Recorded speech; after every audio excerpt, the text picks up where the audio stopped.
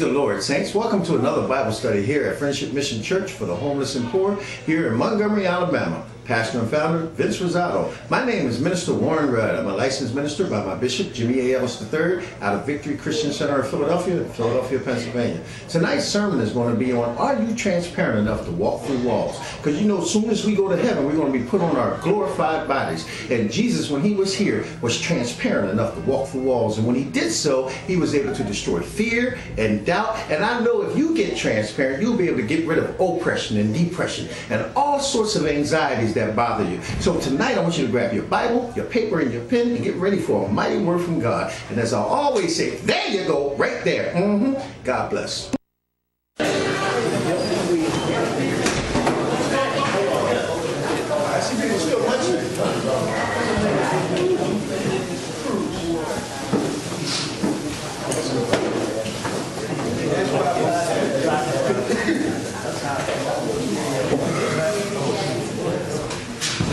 All right, let's get started. All right, I need everybody to stand up for prayer, please. Everybody stand up for prayer. All right. Father, we just thank you right now in the mighty name of Jesus for this word that's about ready to come forth.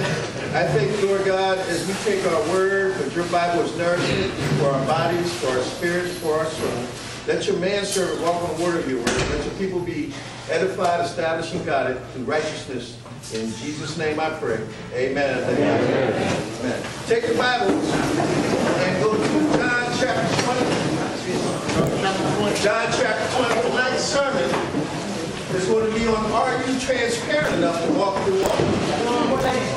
John chapter 20. And I'm going to be talking about, are you transparent enough to walk through walls? Amen. So let's go to John chapter 20. We just want to come right on in and start it out. All right? And I'm going to start at John 20, start at verse 13. No, make that 17. 20, start at 17. Jesus said unto her, touch me not. Now, let me give you a little background on this. He had already been crucified and was put in the sepulchre in the grave. And Mary then went there to go and attend to the body, but she found no body. So when she was walking away, she saw this man who happened to be Jesus. When she recognized, she said, Mary, I am he. But he told her, touch me not, for I have not what? Let's keep reading. He said, touch me not, for I am not yet ascended unto my Father, but go to my brother. Go to my brother. And say unto them, I ascend unto my Father and your Father, and to my God and your God. Now, there's a lot of people who disagree with me on this, but I always have to say this when I read the scripture. Ain't it funny? The name preacher, when you see a preacher, it means a person who proclaims the truth. Amen. But apparently he told this woman, because in Judaism day a woman had no respect. A woman wasn't accountable for nothing. A woman couldn't even read the Bible. So for them to even put this in the Bible and say that he first spoke to a woman first, he was breaking tradition. So when he told her, go tell my brothers that I have ascended, he told her, go proclaim the truth. That sounded like the first preacher to me. Amen. Amen. But when she proclaimed that, her brothers did not receive it either. But the fact that they put it in the Bible, amen, I ain't going against nobody. All right. But, verse 18, Mary Magdalene came and told the disciples that she had seen the Lord, and she is proclaiming the truth, and that he had spoken these things unto her. Then the same day at evening, being the first day of the week, when the doors were shut, please underline that the doors were shut, where the disciples were assembled for fear of the Jews, underline fears. The doors being shut, and they were hiding out in fear of the Jews. Came Jesus and stood in the midst and said unto them, peace be unto you. Did y'all see what just happened? The doors were shut and he walked through the wall. Apparently, he had on his glorified body that we will receive one day. An incorruptible body. Can you imagine the door being shut and the Lord walked through it? But look at what he destroyed when he walked through there. The first thing he got rid of when he walked through that door, let's keep reading. Verse 20. And when he had so said, he showed unto them his hands and his side. Then were the disciples glad when they saw the Lord. So what did he destroy at that moment? Fear. Amen. transparent enough to destroy fear? Are you transparent in your walk with Christ? See, transparency means you're not religious. You're not putting on an act. You're talking about your struggles. You're not ashamed of your struggle. Because you know the Lord and Savior has taken it away. Because the day you receive Him, all sin has what? Been taken away, past, present, and future. So every time you call on the name of Jesus and confess your mess and repent and forgive somebody, you have become clean again. And then when you run into people who are in your condition, you can tell them, I've been just like you. Be transparent. Because when you're transparent, you can destroy fear. We get ready to see, because when I first read this, I didn't know He did it twice. I only remember Him doing it once. But God showed me that He walked through these doors twice. Amen. We're going to see what else He destroyed. But when you're transparent, you can destroy oppression, depression. You can destroy the circumstances in your life. It's also called having integrity. Saying to someone, yeah, I was wrong. Yeah, I did this. Yeah, I got a problem. Help me. But if you cover it, guess what? The cover's going to get ripped off. You've got to be transparent enough to walk through walls. Your deliverance relies on your transparency. Because when you hide it, the devil can use it. Oh, y'all ain't hearing me? Every time I try to hide my addiction from the church, the devil will rip that cover off and I get caught in 2 weeks. I ain't been hiding. No, I ain't doing nothing. Next thing you know, they see me on the corner. There you go, Brother Rudd. See? But when you tell on the devil and begin to be transparent in your walk with Christ, the devil loses. Because now he ain't got no weapons to use against you. Amen. Do y'all understand where I'm going? Amen. So be transparent enough to walk the walk. There are people who have drug problems. You got delivered. Go tell them I've been just like you. There are people who have sexual problems. Go tell them I've been just like you. I don't have a problem telling you I was addicted to sex. I was addicted to drugs. I was addicted to everything you can name. That's why God can get the glory. Give Him the glory. Amen? But you've got to be truthful. Mercy and truth in the Bible always go together. Where there's truth, there's mercy. No truth, no mercy. Amen. Let's keep reading. Verse 21. Then said Jesus to them again, peace be unto you. As my Father has sent me, even so I send you. And when He had said this, He breathed on them. Amen. And said unto them, receive ye the Holy Ghost. My goodness, my goodness. Guess what He was giving them? See, you got to understand something. Genesis was the beginning of creation. But the book of John is the beginning of new creation. See, in the Old Testament, they didn't have the Holy Ghost. So He was telling them, oh, you are getting the Holy Ghost. Let me breathe on you. Because all Scripture is God breathed. See, in the New Testament, the only person that God breathed on at that time was when He created the second man, Adam. Because He came off His throne, formed him from the dust of the ground, and breathed into his nostrils the breath of life, and he became a living soul. Are you ready to be breathed on? Amen. Amen. Boy, this thing, boy, y'all just don't know. So when He said, receive ye the Holy Ghost, He was telling us it's time for you to receive salvation. Let God breathe on you so that you can receive salvation for the forgiveness of your sins, past, present, and future. Verse 22. And when He had said this, He breathed on them and said, unto them receive ye the Holy Ghost. Verse 23. Now, whosoever sins you remit, they are remitted unto them. And whosoever sins you retain, they are retained. Now watch this. Verse 24. But Thomas. Now we always hear Thomas called a particular person doubt. How many of you have been a doubting Thomas? I used to get so mad at that. I will never call him doubting Thomas no more. You know why I won't call him doubting Thomas? Because Thomas did the same thing I did in my addiction. Show me. I ain't believing it till you show me. But let's see what he does. But we always gave him a bad rap because he said, show me. But watch. Now watch this. Let's keep reading. I'm jumping ahead of myself because I'm excited.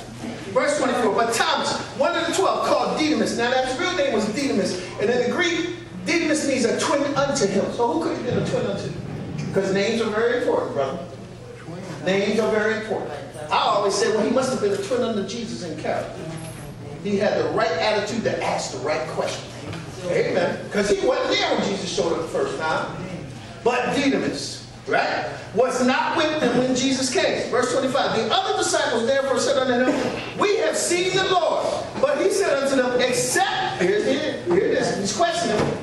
Ain't nothing wrong with asking questions, people. ready to hit you with something else in a second, though. And when he had seen the Lord, but he said unto them, except I see in his hands the print of the nail, and put my finger in the print of the nails, and thrust my hand inside, I ain't believe it. Look how many things he needed to have proof that this was the Lord who rose from the dead. I got to see the holes, and I got to put my hand in it before I believe. Amen. Sound like he was kind of streetwise to me. I ain't believing it. Show me. Verse 26. And after 8 days, 8 days is very important. Every time you see the number 8, it means new beginnings. Amen? Because Jesus rose on the 8th day, not the 7th. 7 is completion. He rose on the Sunday morning, the 8th day, giving us new beginnings. What is the new beginning? The grace of God came into the earth. Amen? So after 8 days, again, his disciples were within, and Thomas this time with them, giving Thomas a new beginning. Then came Jesus, the doors being shut. He done showed up again. The doors being shut, and stood in the midst and said, peace be unto them. Then said he to Thomas, reach hither thy finger. See, he must have heard Thomas talking because he's God. He hears everything, sees everything, and knows everything. He said, reach here thy finger, and behold my hands, and reach hither thy hand, and thrust it into my side. And be not what? Faithless, but believe. Be not faithless. What did he tell Thomas? Thomas, here I am. Look, I just came through the wall. Now put your hand in me. Touch me. Know that I'm real. Get your faith together and touch me. How many of you ready to put your hand in Jesus? Amen. Come on, because that's all he said. Touch me. I'm here for you. Put your hand in me. And what did Thomas do? Did Thomas do that? He had enough evidence. What did he say? Verse 28, Thomas answered and said unto him, my Lord and my God. He's the only one who ever said that verse. It don't sound like he's a doubter to me. You sound like a man who needed evidence. It sounds like a man who had a healthy doubt. Have you ever heard of that? How many of you have ever questioned yourself and said, is this thing real? Amen. Amen. It's called healthy doubt. Amen. I question myself, I don't know, maybe once every month, and say, boy, this thing ain't real. Me and God gonna have to have a real talk. It better be real. We gonna have a fight. But it's called a healthy doubt. Ain't nothing wrong with that. Amen? But if you have a total doubt, something's wrong. Amen? If you keep questioning the Lord or his theology, then something's wrong. But a healthy doubt, God, is this thing real? Then you know that's the enemy. Because if you really met him and truly met him, and he truly touched you and you truly touched him, it ain't going to be no doubt. It ain't going to be no doubt. Amen? Amen. Let's keep reading. Jesus said unto him, verse 29, Jesus said unto him, Thomas, because thou hast seen me, thou hast believed. Blessed, watch this, y'all. Blessed are they that have not seen me, and yet have believed. That's why he got that reputation. So everybody in this room never seen Jesus. But how many in this room believe in Jesus? Amen. Guess what? You are blessed. You are highly favored because you believe him and have seen him. Amen. What a reward from the Lord. Amen. Verse 30. And many other signs truly did Jesus in the presence of his disciples, which are not written in this book. But these are written that you might believe that Jesus is Christ, the Son of God. And that believing you might have what? Life through his name. Amen. Amen. Amen. Are you ready to get transparent enough to walk the walls? Don't be ashamed of your circumstances. Destroy the devil by admitting it. Destroy the devil by not walking in denial. Amen. It may not happen overnight, but you got to look. I'm a very prideful man. But you know what? I ain't as prideful as I used to be. Because I decided to tell the devil, yeah, I'm prideful. Because prideful people don't like to admit they have pride. Low self-esteem, people don't like to admit they have low self-esteem. But guess what? Is there any difference between a prideful person and a person who has low self-esteem? No. You know why? They both prideful in God's eyes because they both require attention. You got a low self-esteem, oh, wait for me. Then you got a prideful person, man, I'm all that in the bag of chips. They both require attention. So they're both prideful. They're equal. Amen? So tell on yourself. Like last week's message, what was it? Come clean, Daddy. Don't come clean. The more you come clean, the quicker the devil loses. But if you sit on there and act like you ain't got no issues, act like you all in the bag of chips, watch the devil rip that cover off. See, let me tell you something. You don't get caught the first time you do it. How many of you been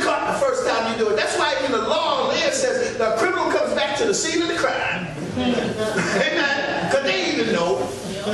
But God's mercy and long suffering says, you know what? I done warned you, now I'm going to cover off and reveal you. Boom. Great. Now he says, now, let your integrity show and come clean dirty. Yes, I got a problem, because if you don't admit it, you ain't getting no help. Straight. Amen. Boy, look how quiet it got. Straight. Amen. Well, let's look at a few people. Let's go to Genesis 29. Because most of the time, people who are stuck in low self-esteem or stuck in pride, they just want somebody to hear them, see them, and join or connect with them. They're not thinking about God. They want somebody to join them, agree with them, see them, and hear them. They'll never get nobody another word edgewise. Now, I know I talk a lot, and I'm very loud. I said, boy, you think I talk a lot now, but y'all to see me back then, especially when I was high, you wasn't getting the word in. I talked in 3 days without taking a breath. But that means I needed somebody to hear me, see me, and connect with me. And watch this. Go to Genesis 29. Now, y'all know the story of Isaac. And he had 2 sons, Jacob and Esau. And Jacob, after Esau was going to kill him, ran off and went in the land and got one of his relatives, an uncle of his, I think it was, named Laban. And Laban had 2 daughters. But he wanted, what was the fine daughter's name? Rachel. He wanted Rachel. But he had another daughter named Leah. Now Leah was kind of ugly, they say. But when you check background books, it said she was caca. So that means she had a lazy eye. I ain't never met her. Anyway, she was caca. So he tricked him because Jacob means supplanter or con artist. So he found somebody who knew how to out-con him. I tell you, there's always one better looking than the next, There's always something better. You just better relax to what you got. You're going to always keep mine. But he tricked him into serving him 7 years more. How did he trick him? He put a veil over her face and said he was giving her Rachel. They went and got married. Now see, my thing is this, especially with men, I'm a man. And the way I looked at the story, I said, now, how could this man be fooled? If he's in love with Rachel, how could he not recognize Rachel at the wedding? Well, they said they put a veil over his face. Then they go into the bedroom, right? He's at the bridal bed. They're consummating the marriage. He didn't rip that red veil off and see her cock out. I don't understand. I mean, even if your eyes were closed, your eyes lighten up in the dark. I mean, you've been in the dark and after a while, you should have no So it finally came to me. I said, now, she must have been cock out, but I must have had a body. Because a man ain't worried about your eyes. But boy, that body must have been all that and a bag of chips. Because he showed up, slept with it. Then he woke up the next day and said, that ain't Leah. That ain't Rachel. That's Leah. You tricked me. Well, why did you lay with it first? Yeah. Amen. But this is what happened. So now he's stuck. I just gave you a paraphrasing of the full story in our day and time. But ain't no man sleeping with nothing that he finds unattractive. So no matter how cockeyed she was, she must have been fine enough for him to sleep with. Amen. That was my point. Because a man is visual. Man ain't thinking emotional, he thinking visual. And it's the married night. I ain't been with nobody in 7 years. I don't care if it's Rachel or Leah, I'm sleeping with it. Amen. So, but Leah becomes his first wife. He has to wait another 7 years. Leah becomes his first wife. So we have Genesis 29 and verse 29. Start at verse 29. And Laban gave to Rachel, his daughter, Bilhah, his handmaid, to her, and to be her maid. And when, wait a minute, not the right place. Y'all know how this Bible gives me. I don't want to be messed up. All right, verse 30. And he went in also unto Rachel, and he loved also Rachel more than Leah. There we go. And served with him yet 7 other years. Yeah, I want to bring out how he kind of do another 7 years. But my main story is going to be this about Leah, because Leah had a low self-esteem problem because she was always considered cockeyed and ugly. So she had a low self-esteem problem. And we're going to see that she needed someone to hear her, see her, and connect with her. And that's what most women are today, even our day and time. I just love him. I want him to see me. I want him to hear me. I want him to connect with me. And when y'all get that man that kind of power, he says, gotcha. Amen. I'm sorry. I'm sorry. Then he know he can keep you and go mess with something else because he knows all you're looking at is him. So he ain't going to argue with you. He's going to let you do and give you what you're asking for and still go play his game. Now, I'm telling you, I'll rat you out because I'm in Christ. There was a time I would get mad at a brother telling men his rules. Because we got unwritten rules, ladies. And I know y'all do too. So I ain't that naive. Amen? Y'all do too. So, here it is. He stuck with Leah, verse 31. And when the Lord saw that Leah was hated, he opened her womb. But Rachel was barren. You know what barren means? Barren means she didn't have no baby. And it was very important. That's all a woman could do back then to give her any type of concrete, validation in the Bible was that she was able to bear babies. So if she was barren, she was disrespected. Amen. She was disrespected. She had nothing to offer the world other than babies. Y'all had no rights at all. I'm telling you. But this is what it was. So he made Rachel fertile and he made Leah fertile and Rachel barren. Right? Verse 32. And Leah conceived and bare a son, and she called his name Reuben. Pay attention to this. For she said, surely the Lord has looked upon my affliction. Now, therefore, my husband will love me.